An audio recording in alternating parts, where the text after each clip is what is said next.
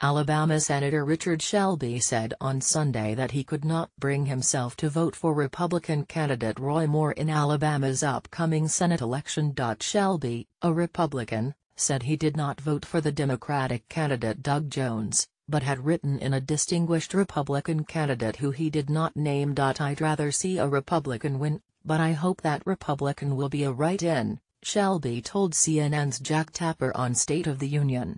I think a lot of people could do that. Will they do that? I'm not sure. I couldn't vote for Roy Moore, he said.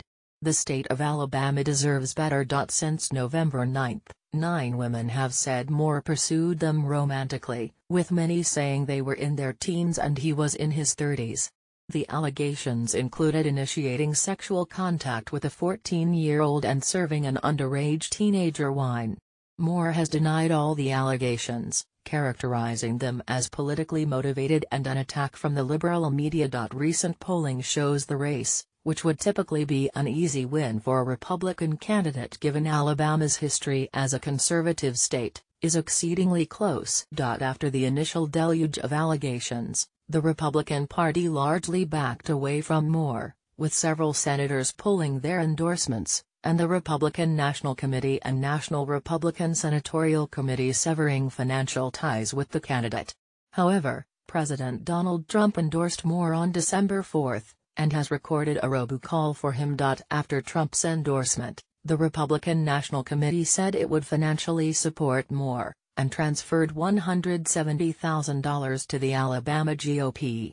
The NRSC, however, is still staying out of the race. The organization's chairman, Colorado Senator Cory Gardner, has said Moore should be expelled from the Senate if he wins. Shelby said that the Senate will have to determine Moore's fitness for serving if he wins. I understand where the president's coming from. I understand we would like to retain that seat in the U.S. Senate, Shelby told Tapper. But there's a time, we call it a tipping point.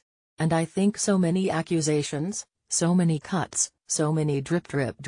When it got to the 14-year-old story, that was enough for me. I said, I can't vote for Roy Moore.